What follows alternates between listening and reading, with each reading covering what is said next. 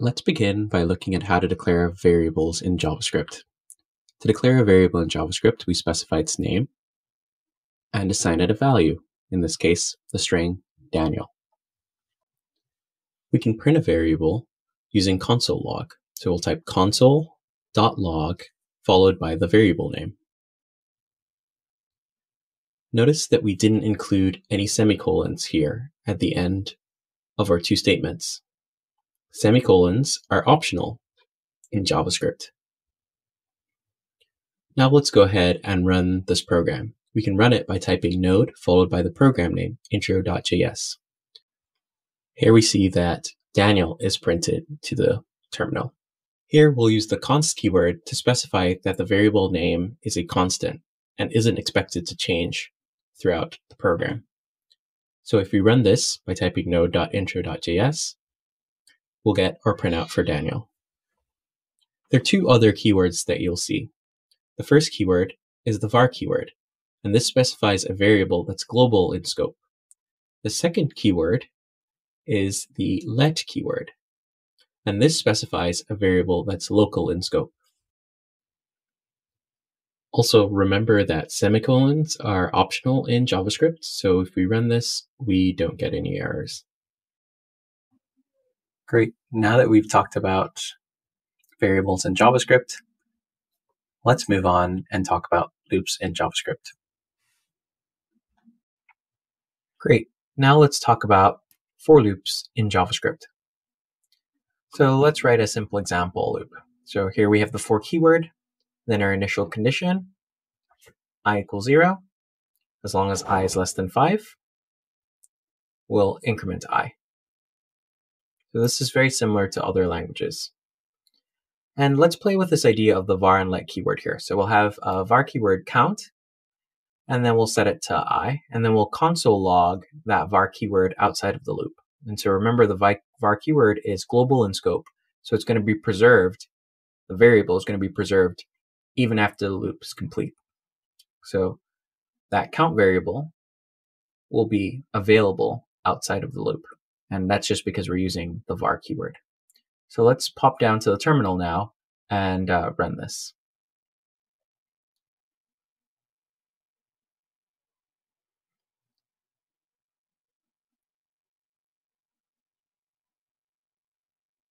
So here you see that that count is 4 because we were able to preserve it outside of the loop because we used the var keyword.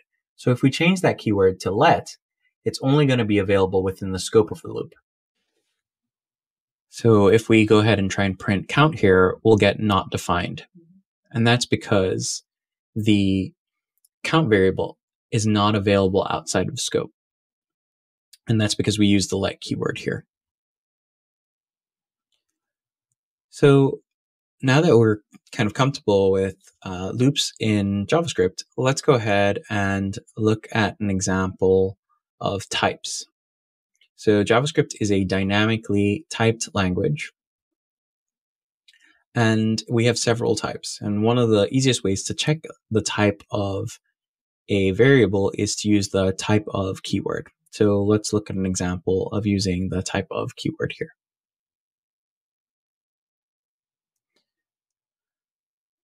So there are several types. One of them is the number type. And so if we do type of and then a number like 5, and we'll console log the result of this type of function call, we should get number. So let's go ahead and clear the terminal and then run our program. And so we get number. So number is one of the types in JavaScript. We also have a string type. And so if we replace this with a string test and we run this, we'll get string as our type. So we also have the Boolean type. And so we could type in true here. And these are default lowercase in JavaScript. So it's important to be careful there. And so here, true is a Boolean type. And we also have the null type in JavaScript. So null is a type. And for historic reasons, the null type, when you do a typeof check on it, will return object. So let's go ahead and run this and see.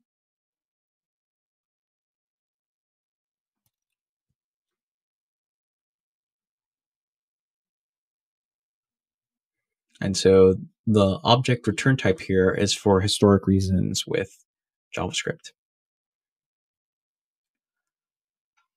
And so the final two types are the undefined type, and this is for variables that have not been initialized, and then the object type. So every other variable that we haven't discussed before is type object.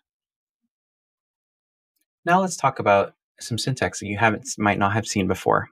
Triple equals. And this is different from double equals. So triple equals is going to do a slightly different type of comparison to double equals in JavaScript. So let's go ahead and console log 5 double equals the string 5. And so what do you expect to happen here? So JavaScript, if we run this, is going to print out true. So let's go ahead and run this. So why does it print out true? JavaScript does something called type coercion. Type coercion is very similar to casting. So it's going to coerce one of the types so that the types match. More specifically, JavaScript will try to transform the type on the left side of the operator so that it matches the type on the right side of the operator. So in this case, the number 5 gets transformed into the string 5. This is different from the triple equals operator, which does not do type coercion. So variables are compared directly. So if we go ahead and run this program, we'll get false.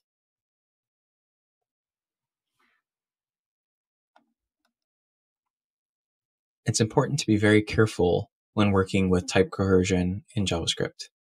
For example, some strings get converted to 0 or get coerced to 0. For example, the new line character string /n actually gets coerced to 0. So if we run this, we'll get true. Let's look at a slightly more involved example. So let's create a couple variables, and this example will illustrate two types of coercion: implicit coercion and explicit coercion. With implicit coercion, the JavaScript engine is going to do the coercing for us. With explicit coercion, we're going to do the coercion explicitly. So here we'll create two variables, x equals 3, the number, and y equals 3, the string. Now if we do x plus y, here, the x, which is on the left-hand side of the operator, is going to get coerced to a string, 3, and so our result is going to be 33. However, if you're a programmer and looking at this really quickly, you might not see that. And so let's go ahead and run this. So here we get 33 as a result. Instead, we want to implicitly tell the reader that this is being changed. So we could wrap this in a string function. So we'll say string x. This explicitly says that x is being converted to a string, and then add it to y. And here, y will be treated as a string because that's its original type. So 33 is our result. Now, in the next module, we'll talk about functions. So let's clean up here and switch over to the next video. Great, welcome to another lecture. In this lecture, we'll talk about functions in JavaScript. One of my favorite quotes is by Douglas Crawford, where he says, "The best thing about JavaScript is its implementation of functions." So let's switch over to the live coding environment, where we'll start implementing functions in JavaScript, and you can get a better feel for how you can write your own functions in JavaScript. Let's get started. Here we'll create a function called grow. And our function will take two parameters. the number, and then the percentage that we want to increase by. So let's start off by typing the function keyword. So the function keyword tells JavaScript that we're creating a function. Then let's apply the parameters. So we'll start last, that's the number, and then increase, the percentage that we want to increase the number by. And then we'll use curly braces to indicate the beginning and end of the function. And here we'll just return last multiplied by 1 plus or increase, which is a percentage expressed as a decimal. JavaScript supports named and anonymous functions. Here, this is an example of a name function. Notice it has a name following the function keyword. Also has two parameters, last and increased, and also uses the return keyword to specify what's returned from the function. Let's go ahead and call this function. So let's call grow, and then two parameters. So here we're calling the function grow on 0.7 and increasing it by 10%. So our result should be 0.77. So let's go ahead, clear the console, and run our program.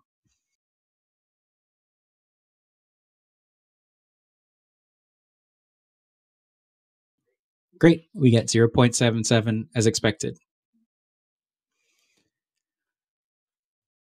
Okay, let's look at another function example. So in JavaScript, functions are first-class objects. So we can use them like we would use objects or other variables. So let's go ahead and assign this function to a variable called career. Now we can call the grow function by referencing the career variable. So we can replace grow with career. And if we go ahead and run this by typing node.intro.js, we get 77 as before. So here we've indirectly called the grow function through the career variable. And this is because functions are first-class objects. So this means that we don't actually have to use the grow name. We can remove that here.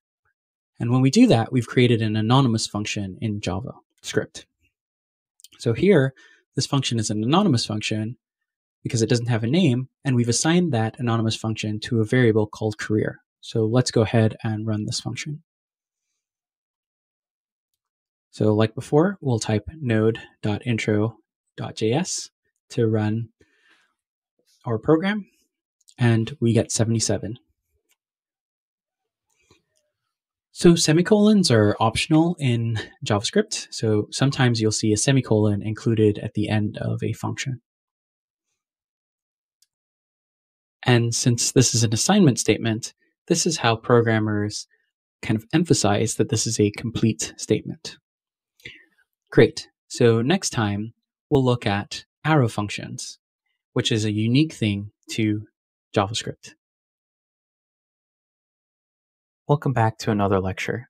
In this lecture, we'll talk about a special function syntax called arrow functions that JavaScript supports. Has brackets, arrow functions begin with a bracket, end with a bracket, and enclose all of the parameters within it. And then there's a special arrow that's assigned to an expression. This is the body of the function. And then because it's a first-class object, it can be assign this arrow function to a variable. In this case, the variable func.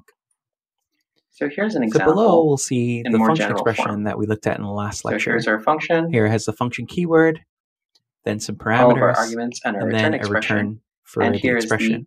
This is equivalent to the arrow function. Notice there's no return statement here. Here, notice there's no return statement. Is only comprised of one line. The arrow function will just return the result of whatever the expression is on that line, whatever expression is on that line. Now let's switch over to the live coding environment and look at some examples. Let's create an arrow function that multiplies two numbers. So we'll start with our brackets and then our two parameters. We'll call them a and b. And then we'll do our arrow function, which is just the equal followed by the greater than sign, and do a times b. And then great, there we have our arrow function. So we can assign it to some variable. And so we'll do our equal operator, and then we could call this variable multiply. But before we do that, let's specify the let keyword. So now we have a full arrow function. It's optional. And remember If a that variable the doesn't let have a keyword is parameter optional, like and so if we specification, remove let, it, bar, or const in all front of it, variables are has just assigned the let keyword by JavaScript default defaults with to the let behavior. JavaScript. So now let's go ahead and look at an example of writing So the this multiply function with is our similar previous to syntax. multiply So we'll function have our that looks multiply like this. variable, then we'll assign it to function.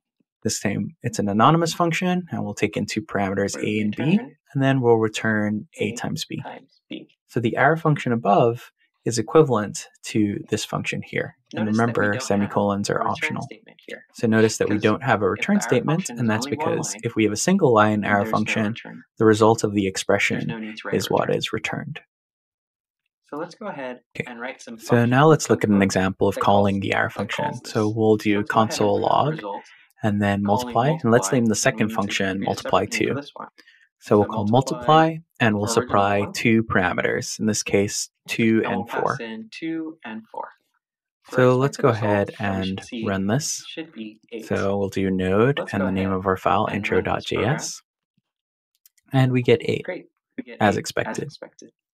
Okay, let's write another arrow So function. let's create an So this arrow function that we'll write will that goes take ahead a parameter and compute its square. And to be more efficient, we'll just use the multiply function that we wrote earlier. So let's go ahead and make some space. And ideally, we'd like to and then leverage our multiply we'll function put from our before. opening brackets followed by a parameter. In this case, So we'll call that parameter One a. of the great things, if we create an arrow function, we need a parameter. And one of the A. great things with arrow If we only functions have is a if you single only have a parameter, single parameter, we you don't don't need the need brackets. the brackets.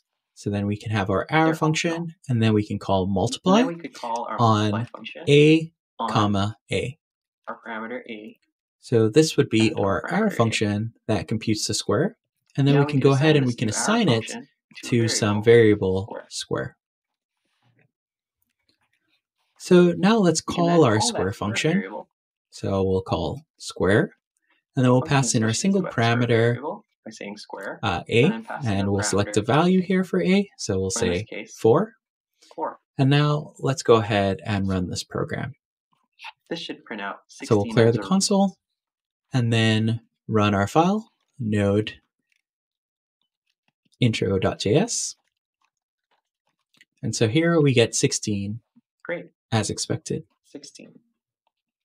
So far, we've looked at arrow functions that use a Well, single let's look at an line. arrow So function let's go that ahead has and multiple clear the lines. screen and look It at extends another beyond simple example one-line of an arrow examples. function that uses multiple If lines. our arrow function has multiple lines, So then this we'll arrow need to include function that we'll write will take in brackets. two numbers and I'll show an then example of this. return So let's the write a number function that's that bigger. takes in two numbers So let's and go figures ahead out and use which one our is bigger.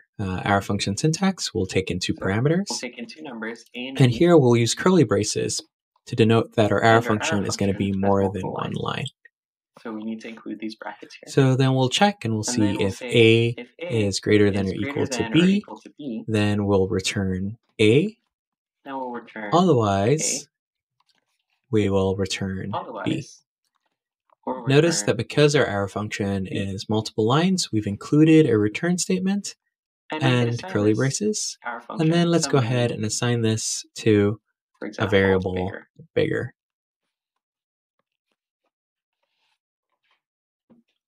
Great. So now let's go ahead and run this code to see if we have any errors. So we'll do node intro.js.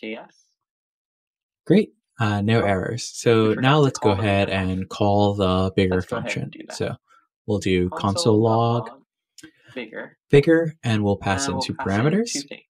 Here we'll pick two numbers, say 2 and 6. So we expect to get 6 out here.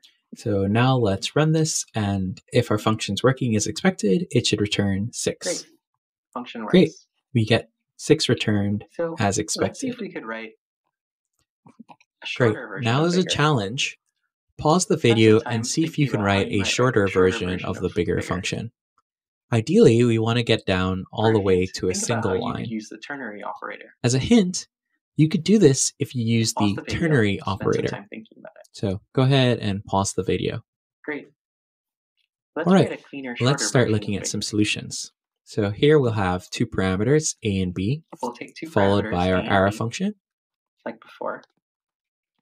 And then we could return. And then we'll have our return line where we'll if check a is a greater than or equal to b. And then we'll use our Binary Turing operator. This is true. And if Then a we'll is greater return than or equal to b, A. then Otherwise, we'll return a, otherwise we'll return b. Then we could see. And then we can assign bigger this is to equal our this bigger much shorter variable. function. So if we go ahead and run this, we'll get 6 like we did Great. before. Works as expected. But we can So still make return this 6. shorter, right? Here we have a single Could we write return, this and so we in an can even compress shorter way? this down to a single line. Yes, we can. So pause the video and see if you can do this. Since this our So function here we'll only contains remove one our line, curly we don't braces. need the brackets or the return statement. I'll remove our return statement because we're just doing a single line, so we don't need it. And now we have our one-line version of our bigger function. We can simply do this. So let's go ahead and run this to make sure that we don't have any errors. So we'll go down and we'll type node So if we run this, intro.js, we'll get 6. and we get Great. 6 as That expected. concludes the So I hope you enjoyed this section on JavaScript functions. In the next section, we'll start discussing JavaScript objects and JavaScript's inheritance model. Welcome to our second lecture. In this lecture, we'll talk about JavaScript objects. JavaScript objects are containers for properties, and these properties are name-value pairs. So each property will have both a name and an associated value. Values can be any JavaScript type, except undefined. This means that values can even be other JavaScript objects. Now that we have a general idea of what JavaScript objects are, let's switch over to the live coding session and write some code that demonstrates these ideas. So we'll begin by creating an empty JavaScript object. We'll use curly braces to signify the beginning and end of the object. An opening curly brace represents the beginning of the object, and a closed curly brace represents the end of the object. Notice this object doesn't contain any name or value pairs. We can also create a student object, and we'll include a couple of properties in this student object. First name. So the name is first name, and the value is Daniel. Notice that the property name is a string. We can also add a property that doesn't use a string. In particular, here, the property name title is not a string, but the value, PhD, is a string. Properties in an object are separated by a comma. Let's add a third property, last name. Here, the name is last name, and it's a string. And the value is Graham, and it's separated by a comma. It's important to note that the last comma is optional for objects, so the last property doesn't need a comma at the end. Objects can also contain other objects, so let's create an object that will contain the student object. Let's call it teacher. And let's add some properties. We'll have a name property, Daniel, Graham, comma separated. Then we'll have a student property. This student property will be another object, so we have our opening and closing curly braces. It contains a property age, comma separated, another property name, in this case, Jon Stewart, the famous comedian, and finally, a grade, in this case, a number, 86.2. Remember that trailing comma is optional. We included it in the first object, but not in the second. Congratulations, you've written your first object in JavaScript. Take a second to look at it. Does it look familiar? Do you think you've seen it somewhere before? If you said JSON, you're right. JSON stands for JavaScript Object Notation. And it's the way that JavaScript represents objects. Now let's access some of the properties of the objects we've just created. And in particular, we'll log these properties to the console, so they'll show up in our terminal below. So we'll start by typing console.log, and then we'll look at the student object, and here we'll access the first name property. Because the name is a string, we'll need to use the hard bracket syntax to access the property. So we'll type opening hard bracket, followed by the string representing the name, close hard bracket. Then we'll run our code using the node command, node object.js.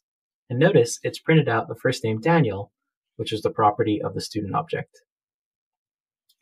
We can also access properties using the dot syntax. So here we'll access the title property using the dot syntax. So we'll do student.title, and then we'll run our program again, node.objects, and here we get PhD as the value. Now let's access some of the properties associated with the teacher object. So we'll copy our console log code down to the bottom here.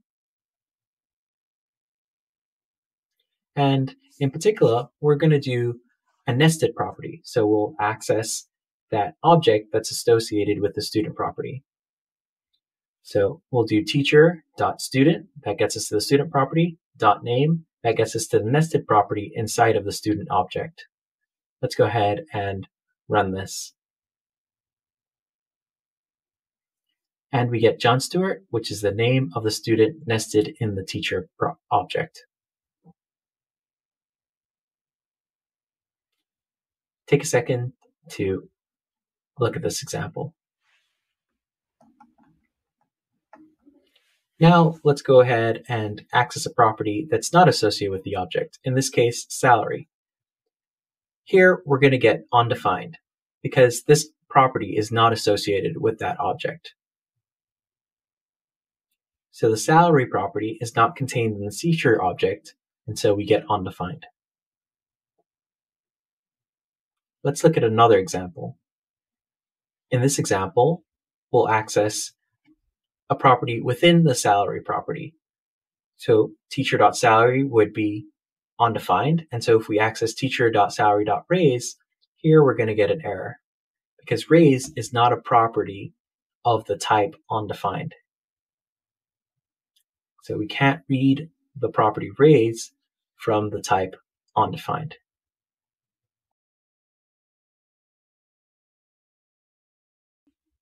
Now that you have some practice reading properties, let's look at an example of setting a property. Here we'll set the name property. Here we use the bracket syntax and access the name property, and then the equal sign to assign a value to that property. And here we're assigning Daniel G. Graham as the new value to the name property. We can also use double quotes or single quotes interchangeably in JavaScript. So let's just illustrate that here. Notice that we've used the bracket syntax to access the name property. Now let's go ahead and console log the teacher.name property. I've used both the bracket and dot syntax here to show that they can be used interchangeably. Now let's run our program. And if our program is working correctly, we should see Daniel G. Graham, PhD, as the new value. And there we have it. Daniel G. Graham is our new property value. So now let's go ahead and set a property that wasn't already defined in the object. In this case, we'll set a new property whose name is propose. And so we'll assign it some value. And here, the value that we'll choose to assign it is thinking and creating. So what this will do is it will create a new property associated with the object. So let's go ahead and use the dot syntax to do the same. So teacher.affiliation and UVA.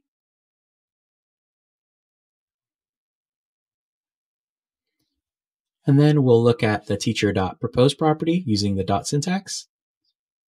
And we'll also do another console log for the teacher.affiliation property. And we'll use the dot syntax here as well. Notice that we get this great autocomplete with Visual Studio. So if this is working correctly, we should see thinking and creating and UVA printed out. Great. We get those values printed out as expected. Once more, I'd just like to highlight that the bracket notation and the dot notation can be used interchangeably because they're equivalent. Okay, now let's look at an example of accessing properties in a nested object and also setting those properties. So we could always create a property by simply adding it to the initial declaration of the object. So here we've added a property rank for the student and a value of 4. So now let's go ahead and set that property. So teacher.student.rank, and now we can assign it a value of 1. Let's go ahead now and console log this property.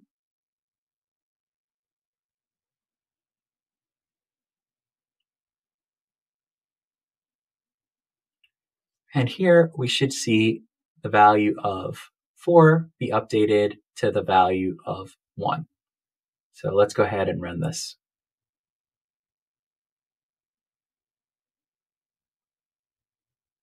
Great. Our rank is set to 1.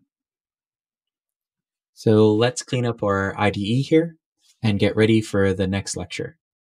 So in the next lecture, we're going to talk about inheritance in JavaScript. Okay, welcome back to another lecture. In this lecture, we're going to talk about web APIs and web requests, and we'll give an overview of these, and we'll look at how we can get data to and from our apps. And so let's switch over to slides and start digging in. So API stands for Application Programming Interface, and it's the way a client, like a mobile app, web app, or a terminal application like curl, will communicate with a web server.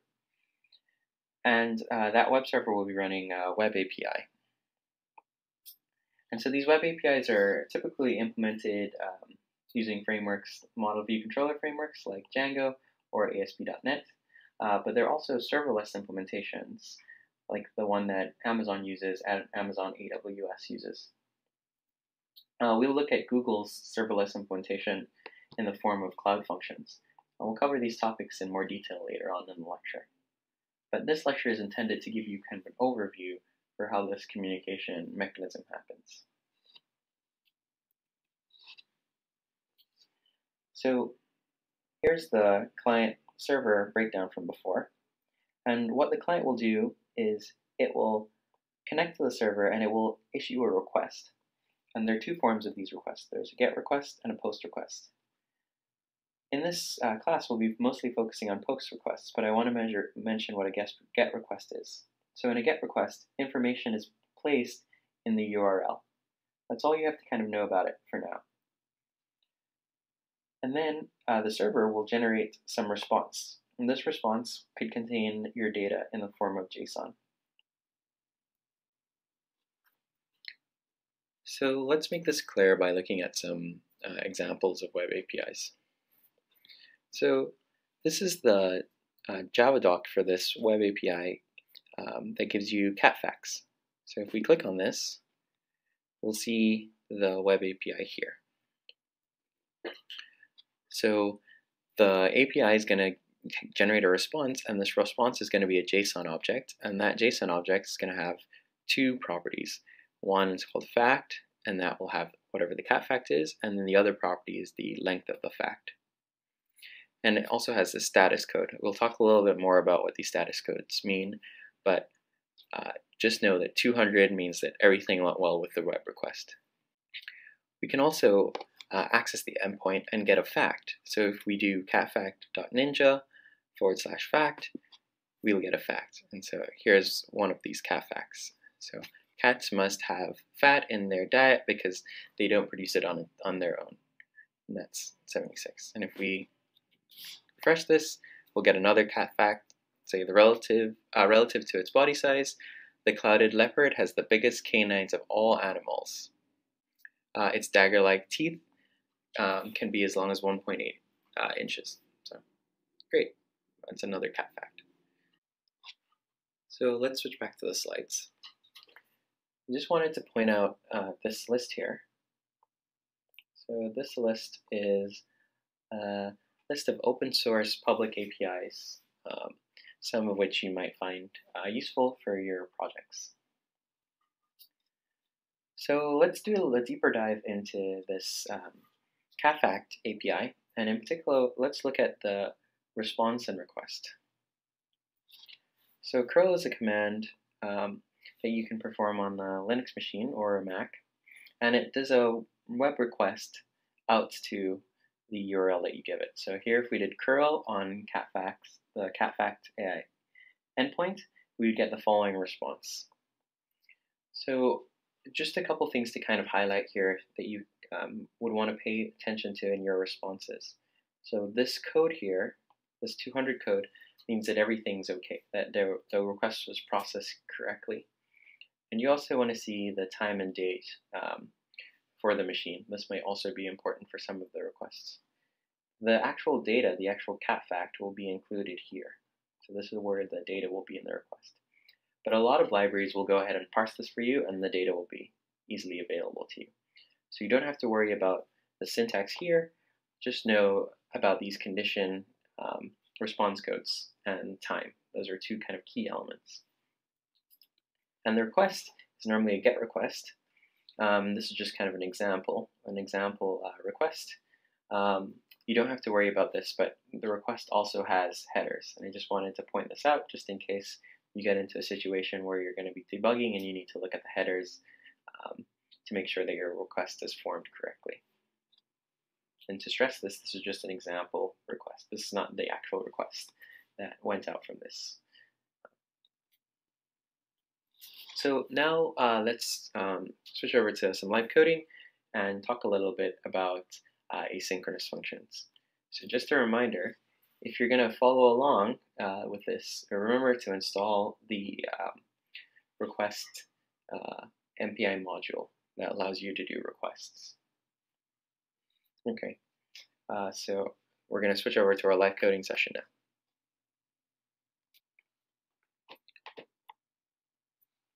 Okay, let's go ahead and install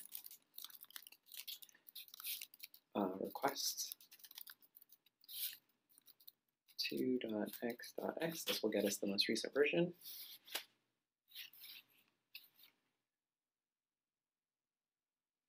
Great, we got a successful installation with 0 vulnerabilities, which is good.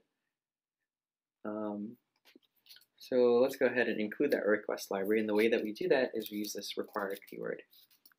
So we'll talk a little bit more about importing and exporting later, but this require keyword lets us use the request npm library. We're going to store that in a constant called request. Okay, now we're going to have some var app. And remember, the point, what we're writing here is an application that will go out to the catfacts API and get us a cat fact. And our app will have some URL, catfact.india/fact. And then we'll also store the cat fact as a part of this object as well. So cat fact, and we'll start it off as blank. Okay. So let's go ahead and make a request. So the way we make a request is by saying request, and then we pass in a URL. So we'll do app.url, and then we pass a callback. So a callback is a function that is called when the request is ready. And this request function will pass that function information to then process. So let's call our function, our callback, handle request. So once our request is ready, this handle request function will be called. So let's implement that handle request. So request is going to pass this handle request function 2 parameters. error if there is an error, and then the response if it's able to successfully get the response. And we'll make this an arrow function just for readability. So if there's an error, right, we will want to just console log that error.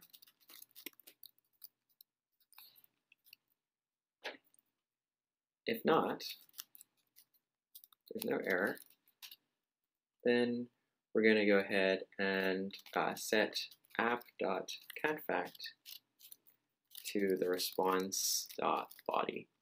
So remember, responses had headers and body, right? And the body was where the data was stored. And so we want to go ahead and take the body part of the response.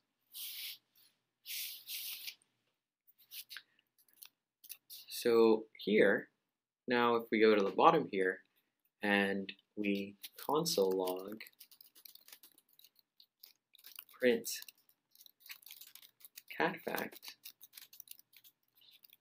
plus app.catFact, we're actually going to not get anything printed out. So you think what would happen is that this request would fire, then it would go up to this handle function, handle request, and then when it has the response, it will pass in the response, and then that response, if there's no error, will then get updated to the object app.catFact, and then we would progress here and then print out catFact. But that's not what happens. What happens is that this request is processed asynchronously. So it will execute line 16, and that will execute in the background, and then it will go to line 17. And since catFact is empty, it will print, for print catFact, we will get nothing. So let's go ahead and clear this and clean this up a bit. So I'll save it and we'll run this. So promises.js, and it said print catFact, but we got nothing. So the question is, well, how do we fix this, right? What do we do? Well, we could go ahead and print the catFact out in here, right? So we could go ahead and print or catFact. So we're just going to go console.log or app.catFact.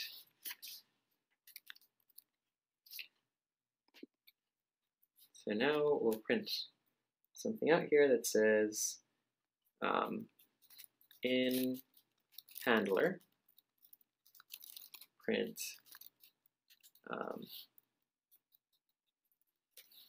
catFact. So if we go ahead and run this, node.promises, we'll first print out the print catFact, and then we'll print out in handler, and then our JSON for the catFact. So let's go ahead and clean up this JSON a bit. So let's do JSON.parse. So we'll just create a nice clean object instead of a string. That body, and we'll just extract the fact and not the length. So we're going to ignore this length field. We're just going to extract the fact from that parsed body. And then we'll go ahead and we'll print out that new object. So now we should just get the JSON object without the length. So I'll clear this, and then we'll do node promises.js, and there we go. Oh, in handler print catFact. But notice it printed this catFact first, and then once the request was ready, then it printed the second catFact. So, that's okay. So we just have to include our prints and updates in our handler functions. But this might not always be the case. So let's switch back over to the slides and consider a more involved example. Okay, let's take a look at a more complicated example. So we looked at a kind of simple API request where it's possible to kind of nest what we're interested in inside of the handler, but that's not always good practice. So here's an example of a login workflow. So there's some user, and they also provide their credentials, which is just a fancy way of saying their username and password to some client.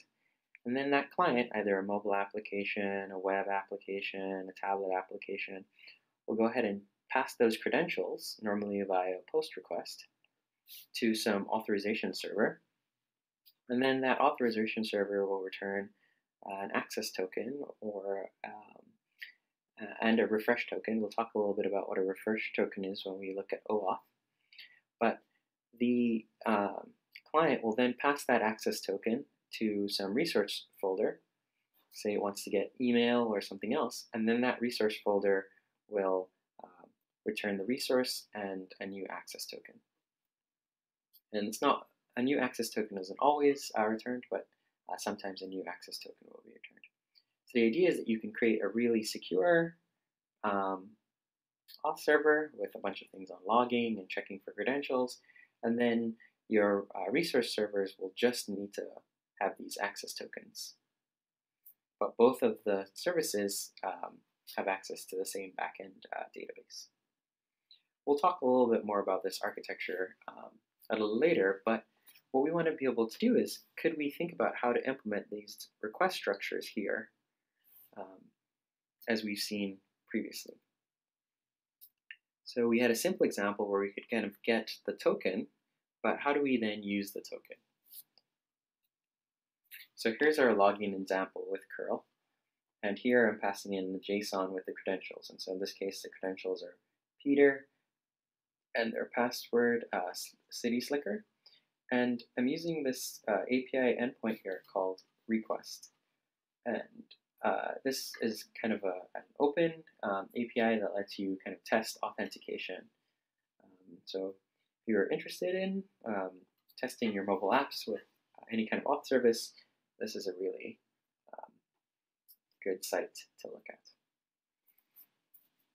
So let's switch over to our live coding session and look at an example of using this request API.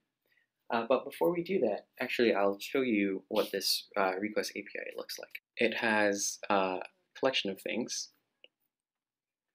One of the endpoints that it provides is this post login successful endpoint. So if you click on this, it will show you what JavaScript the API is expecting, or which JSON object, I'm sorry, the API is expecting, and what it will return. And so here, this will return, this is expecting email and password, and if the email and password match this, then it will return a token and produce a 420 code.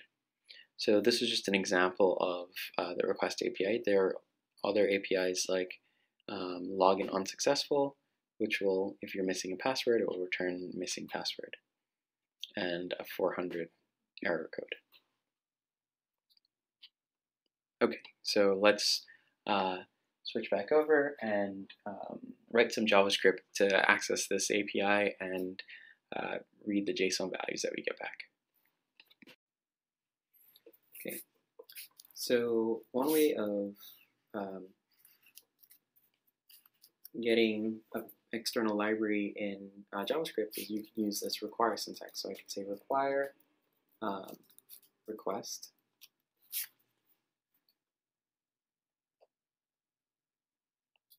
and then we're going to go ahead and store that in or just request variable, so we can access that class. And we'll make this a constant. And then we'll create our app namespace. And we'll add something like the URL, https ingress.in.api.login, and then a token. And this token will start it off with something that's empty. And then one of the things that we could do is, along with this request, is we can pass it some options. So say, okay, request, and we're going to pass you some options. We'll build this out, and then we're going to need a function to handle our request. So handle handle request. So what are these options that we can pass? Well, options is an object. That's what the request library requires. And this object will contain things like the URL or URI. So app.url, we use that. And the type of request that we're going to get. So posts, there are two types of requests, post and get. Post requests post the content inside of the packet, and so that's what we're going to use here. And then the JSON value that we want. So we'll use the same post content from before, and I'll clear the screen here. So here we're going to post email and password, and this is what the endpoint expects.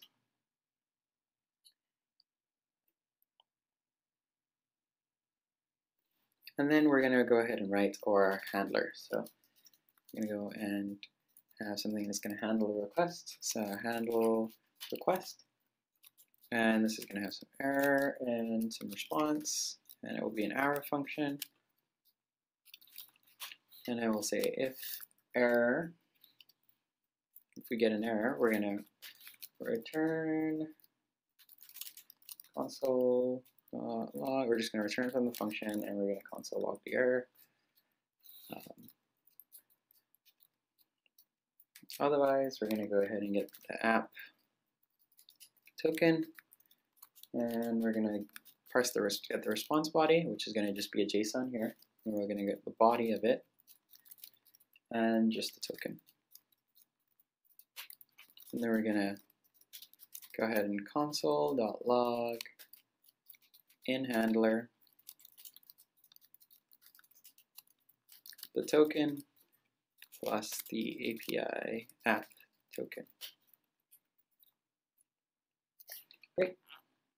And so now this request will go ahead and fire, and I will make this smaller so we can see all the options here.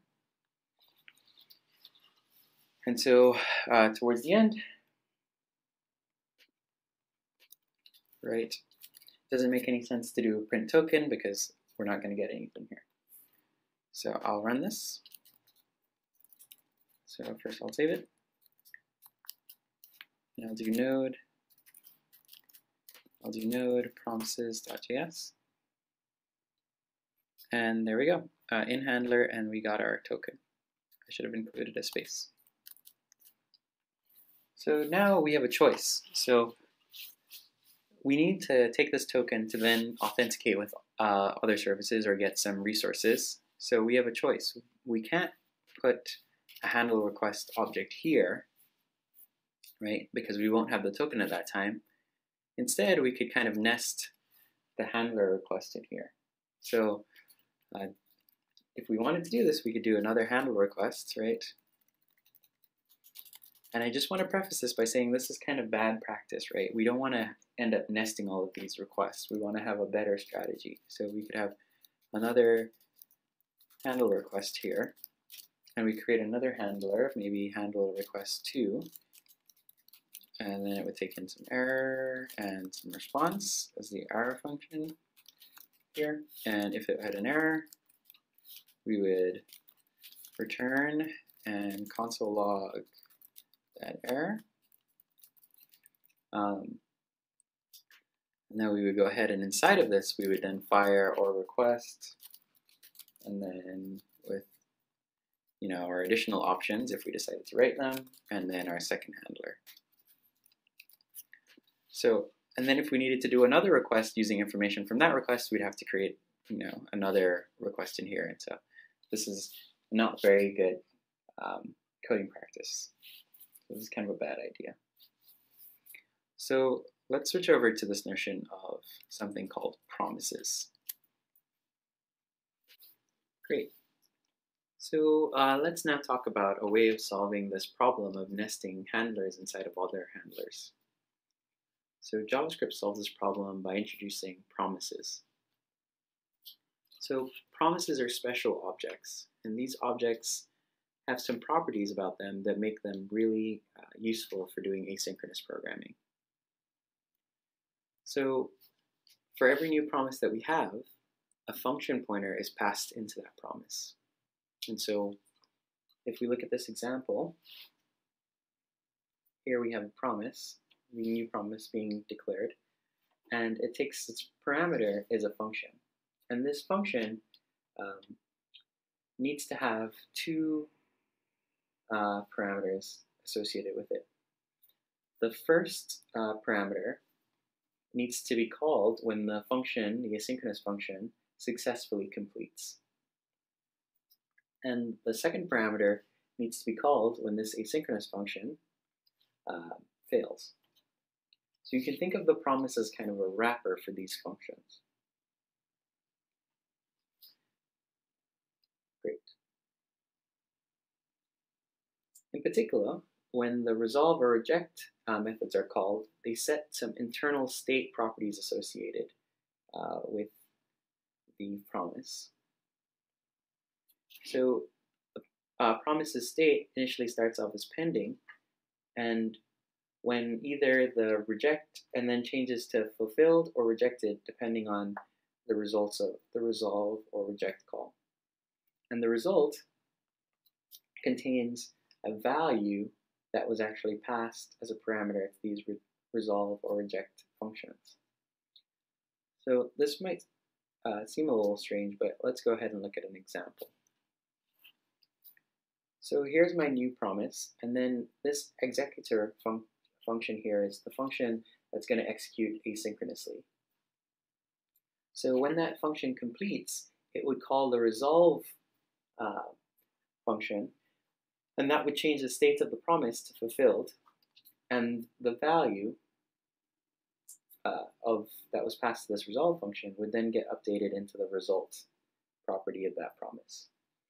And if a promise, if the executor, the asynchronous executor, failed in its asynchronous task, then it would fire the reject function, and that would set the state, the internal property of the promise, to be rejected and the result to be an error.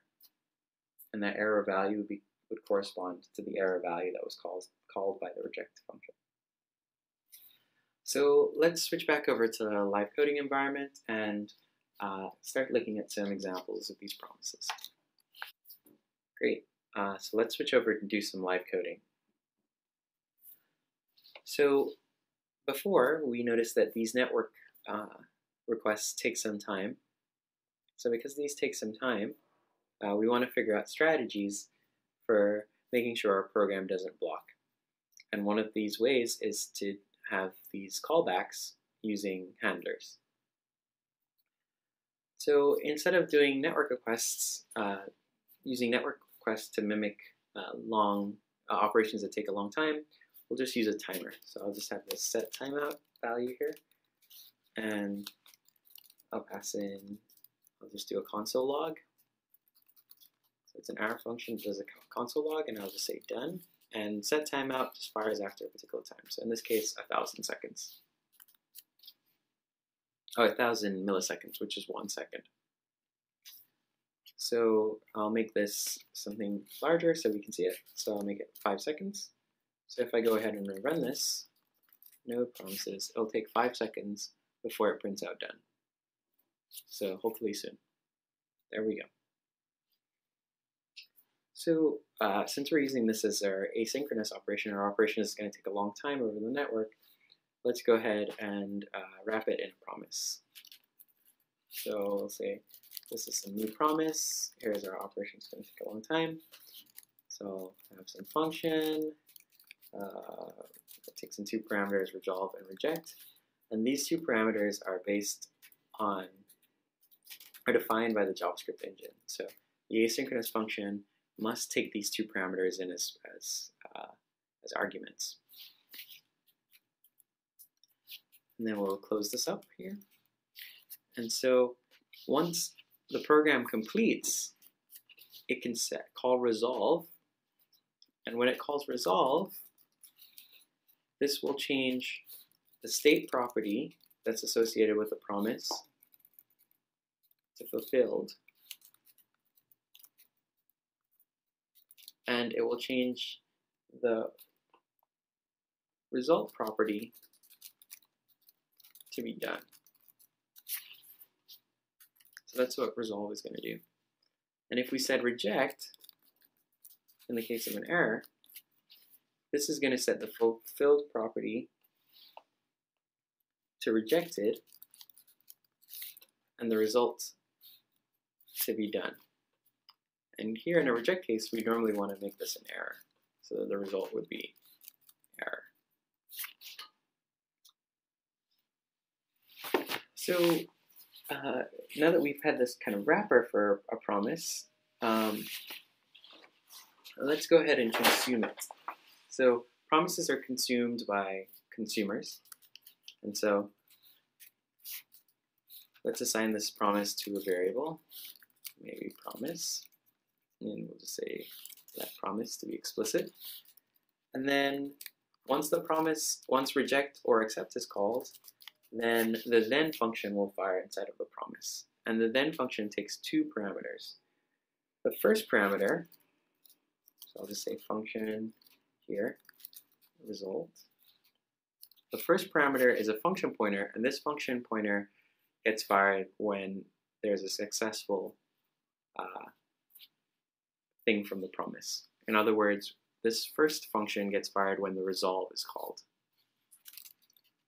And then we can have another function, error, and the second parameter is the one that's fired when the reject is called. So we could go ahead and we could say resolve here, and resolve would say, great, we got something. And then once that promise is complete, once this resolve is fired after the timeout, then we can go ahead here and we could console.log in consumer and then the result.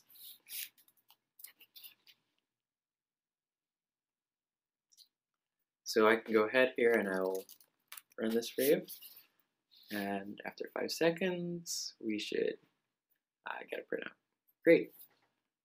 So in consumer, great, that was misspelled. We got something. So what happened here was the resolve was fired. That changed the internal state. After the internal state was updated, the promise then method is executed. And the result here is the value of the result internal property, which was set to great, we got something. So pause the video and think about this. And so we could make this a lot simpler by using arrow functions. Right? We can have a one-line arrow function that does this. So this is still valid. And I'll just rerun this, and I'll make this a little shorter so we get the answer more quickly. And another way that you might see this written is the second parameter might be omitted, the reject case. And instead of a parameter for the reject case, there will be a dot catch on the promise.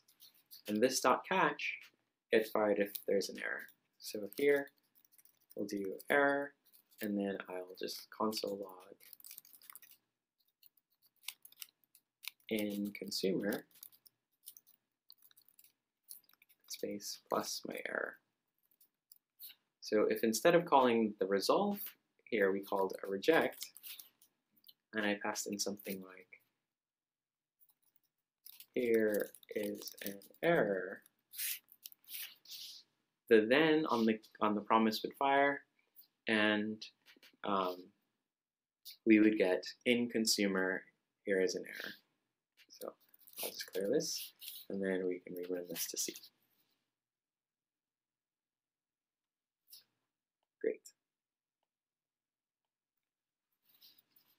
So a couple of things to mention is that if we have two things, an accept and a reject, and the resolve fires before the reject, the reject will never fire here. So we'll just exit the promise. So I'll go ahead and I'll clear this. So here we'll change the resolve to read no error, everything great. And so we expect here, because this resolve function is going to fire first, that we'll get in consumer, no error, everything is great. So in consumer, no error, everything is great. Excellent. But if this did not fire first, and instead the reject fired, we would get in consumer, here is an error.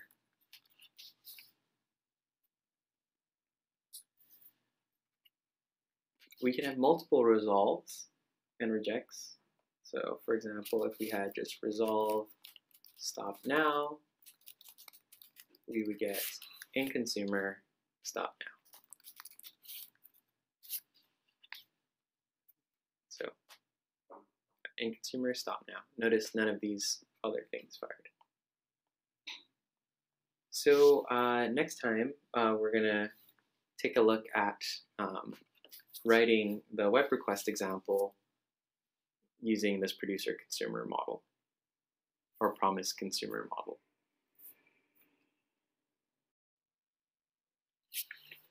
Great. So in this lecture, we're going to talk about the promise all syntax, and then we'll start looking at arrays, where we'll talk about some functions that will help you write cleaner JavaScript code, namely map, reduce, and filter. Okay, so let's dig in. So what is this promise all syntax? So the promise.all method returns a single promise that resolves when all the promises passed as an iterable, so this could be an array, have resolved, or when the iterable contains no promises. This promise will also reject if any of the promises in that array reject for some reason. And in particular, it will take the first promise that rejects. So just to say that simply, it rejects with the reason of the first promise that rejects. So it looks through the array, finds the first one that rejects, and then fires a reject for that promise. Okay, so let's switch over to some live coding. Okay, so let's look at a live coding example of using this new promise all syntax. So let's create 3 promises, and we'll make them globally available. So promise.resolve, and we'll just make this first one resolve with 3.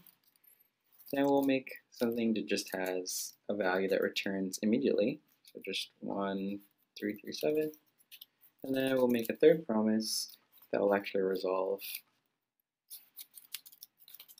Well, let's do this. So we'll make a third promise that resolves after some time. So we'll pass in an arrow function with resolve and reject.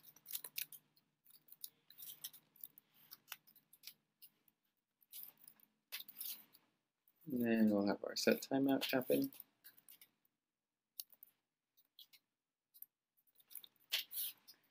And we'll call resolve with foo. Maybe we'll do single quotes here. And we'll have that fire after 100 milliseconds. So then we can say promise.all, and we can pass in a collection. In this case, we'll do an array of all of our promises. And notice it's a mixed type because we have a number type in here. And then this.then will fire when all the promises have resolved, and the values will contain a collection, in this case an array, with the result. So values, and then we'll make this an arrow function. And then I'll just go ahead and console.log values. So this should print out 3, 1337, and 100. So let's go ahead and run this. Really fun. Oh, made a mistake here with my spelling. Should have been values, not value. So clear this, and I'll save it, and then we'll run this again. Great. 3, 137, and foo. Okay, so I'll save this and we'll switch over now to slides and talk a little bit about arrays in JavaScript. So arrays in JavaScript are a little special, and in particular, the root object for arrays supports a couple cool things. It supports these methods: map, reduce, and filter. And they're particularly useful when filtering through data or trying to structure data in a way that makes it easy to present. And they're particularly interesting when used with arrow functions. So let's switch back over to a live coding session, and we'll look through some examples of where these map, reduce, and filter functions actually help us to write cleaner, more readable code.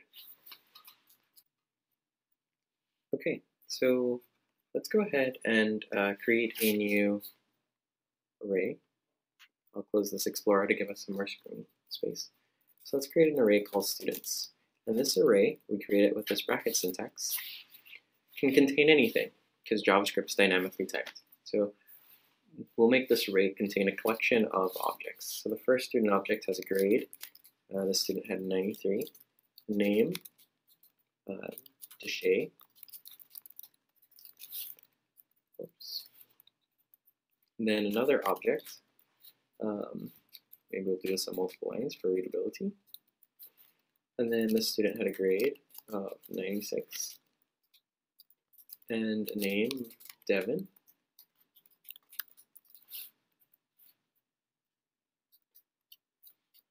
And then a final student with grade of 90 and name of Alicia.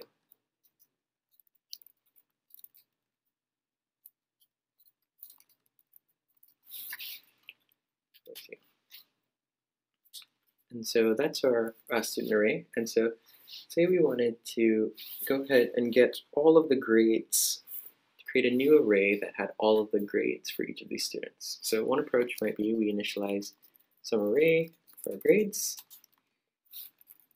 And this grades array we'll go through and we'll say, start off with some I starting at 0, with a little for loop, I less than the student's length, right, I plus plus. So it's for loop that's going to go through all of our students. And then we would get our grade, so we do grades.push, and then we would do students at index I and get the grade value. So this might be one way, and I'll just console log the grades here so we can see this.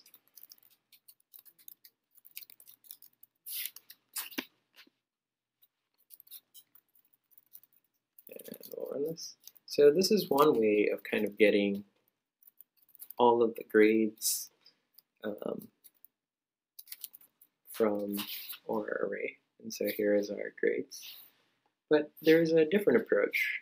Approach that allows for a lot of parallelism and also, in some ways, some more readability. So let's switch back over to the slides and we'll talk about this concept called map. And then we'll use that map concept to get the grades from our new student array. Okay, so let's talk a little bit about this new concept of map. So what JavaScript allows is for you to apply an individual function, shown in this box here, to every single element in the array in parallel. So I can apply this function to every single element in the array completely in parallel. And then I'll get a new array with the result of that function applied to each of those independent elements here. So say we had something that would square a particular value. So here's my arrow function, it takes in some value x, and then it returns x times x. So if I apply that function, if I map that function to this array, it will multiply each of these numbers by itself and store that result in a new array. So 1 times 1 is just 1, 2 times 2 will be 4, 3 times 3 will be 9, and then 4 times 4 will be 16. And so here will be the result of completing that map. So let's look at an example of where we're going to use the map function to extract the grades from that student array. So let's switch back over to a live coding session. Okay, so here we have our student array, and instead of doing this for loop to generate this grades array, we're going to use the map function. So first we need to create a function that's going to get us all of our grades. So we need something that will take in an individual object and extract the grades. So let's call this map function, and it's going to be a function that takes in student object and simply returns the grade. Student.grade. And now we can create a new grades array by saying student.map, the map function. So it's going to take that function and apply it to every single student. And we need to make sure we spelled student correctly. Every single student, and then return a new array with the result of map function. So in this case, it's student.grade. And so now, if we go ahead and declare this, and then we do node array fun. Yes. We get a reference error because it should be students with a capital S. So fix that. Great. We get 939690, which is what we expected. So we can also make this more compressed, right? So we could create a function here as it's being passed in. And you'll often see this done. And so this is still valid. So we'll clear this and we'll run this again. And we get the results as expected. And sometimes you'll see an arrow function used. So it's common to use arrow functions with this map syntax. And because it's only returning one line, we just need a one-line arrow function here. And so we'll add some space between the arrow and the function body. And you'll see something that looks like this. So just clear, and then we'll run this one more time. And we get the same result. So this is just a nice clean way of extracting the grade from every student in the array. And you can look at this and you can read that this is going to create a new array with the student.grade parameter. And if we wanted to scale those grades, say multiplied it by 1.1, so give everybody a 1% bump, we could do it that way. And so there we go. Here's our grades with the 1% bump.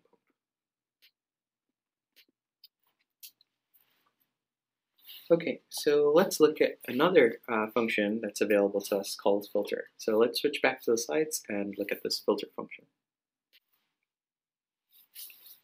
Okay, so let's talk a little bit about the filter function.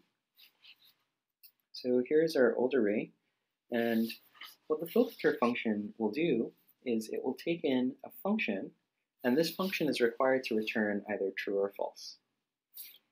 And then that filter function is applied in parallel to the array. And if the result of that filter function is false, that value is not included in the new array. So notice here that this one value is not included in this new array. And the same thing for this 2 value. It's also not included in the new array. And that's because our filter function here is x greater than 2. So 1 isn't greater than 2, 2 isn't greater than 2, but 3 is. So its result is included in the array. And all of these are kind of applied in parallel. And so this is a great way if you want to kind of extract some data from your JSON. The filter function is an amazing tool. So let's see this filter function in action.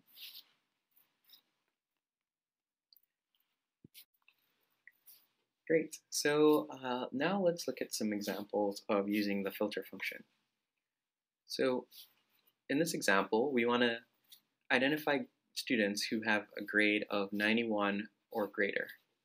So that would include Deshay and Devin, and not include Felicia. So how might we use the filter method to do this? Well, first let's create a filter function. So filter 91 or above. And this filter function is going to take in a student. And then it's going to look at their grade, so students.grade. And if the grade is greater than or equal to 91, then we're going to keep them. So we do that by returning true.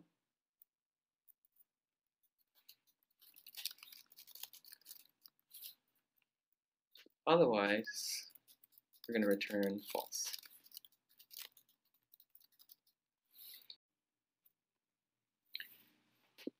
Great, so now that we have our filter function, we can go ahead and filter the students using it. So we can create a new array called top students. And we can call students.filter and pass in our filter above function.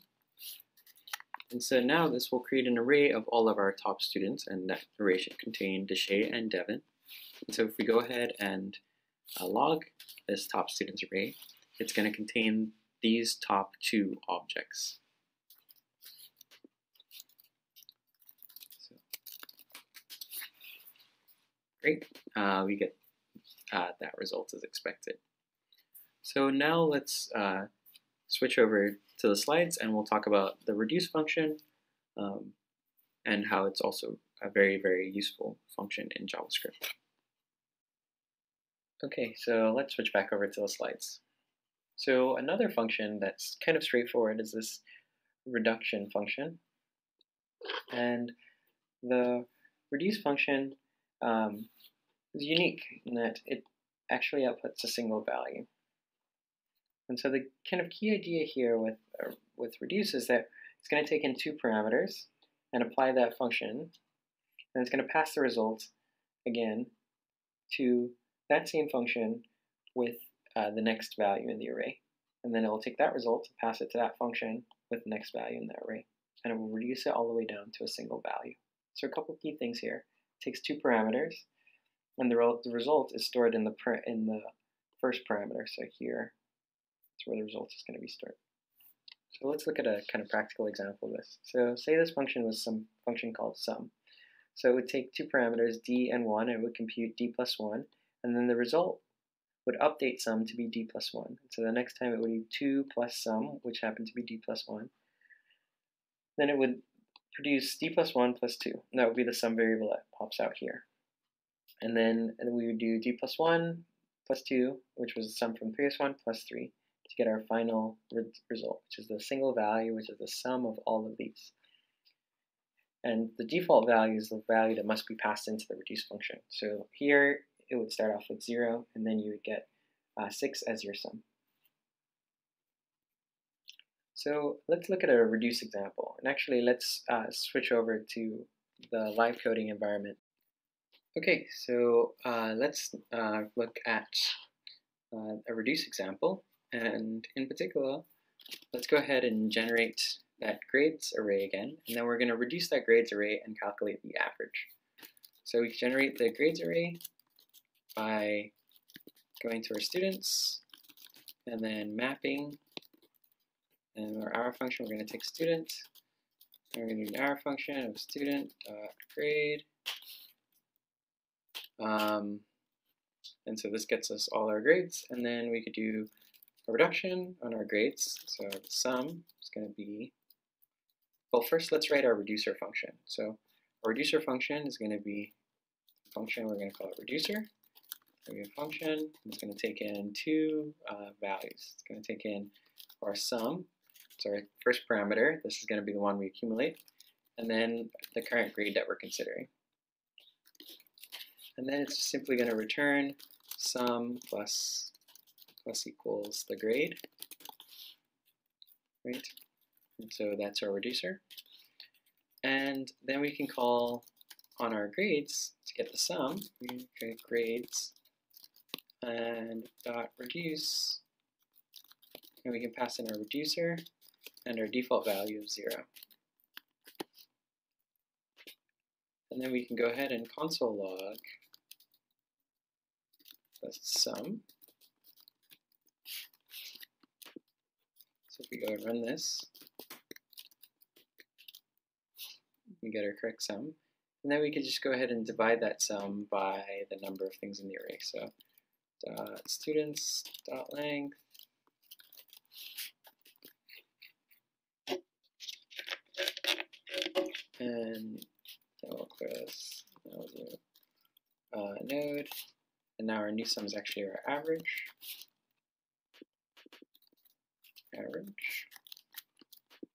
So array fun.js. Average is a 93. So let's go ahead now and make this a single line arrow function. So we're going to have our first parameter, and then grades, and then we're just going to do sum plus equal grade. Node array fun.js. Whoops, and we have a small error here, so I added a bracket, fix that. So clear, and we'll run it again. And nope, we get our average as expected. So pause the video and think about how you might write a mapping function that would give you the student with the highest grade.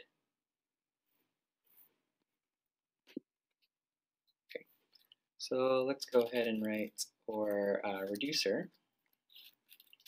So we want a reducer that's going to give us a student with the highest grade. So it can be a function, and we're going to take in our current high scorer, and our scorer, and our current student. And then we're going to see if the high scorer dot grade is larger than this, or if the high scorer's grade is larger than the current student's grade, then we're going to return the high scorer. Otherwise, we're going to return the student's grade.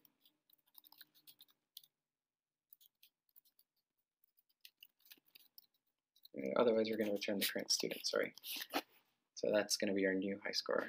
So we're going to return student.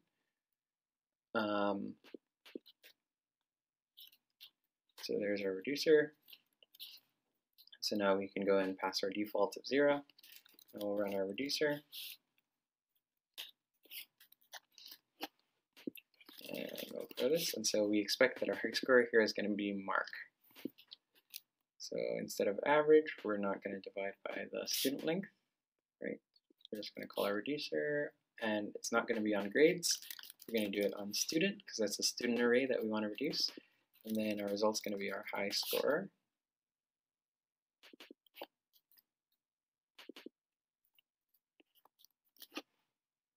Here. And then we can go ahead and run this node arrays fun. And we get an error that says student is not defined. So it's because we need to do it on the students array. So I'll clear this. And we'll do node array fun. So here we're getting the lowest score. So there's a small error. So if the high scorer's grade was greater than the student's grade, then we would return the high scorer. Otherwise, we'd return the student. So pause the video and see if you can think about what's the error here. So here we're processing the student's array, and it's an object. So .grade is not a property of that object, so this is going to come back as undefined. What we need to do is we need to be looking at this student value. And so here, if we make this adjustment and we rerun it, we get our high-scoring student.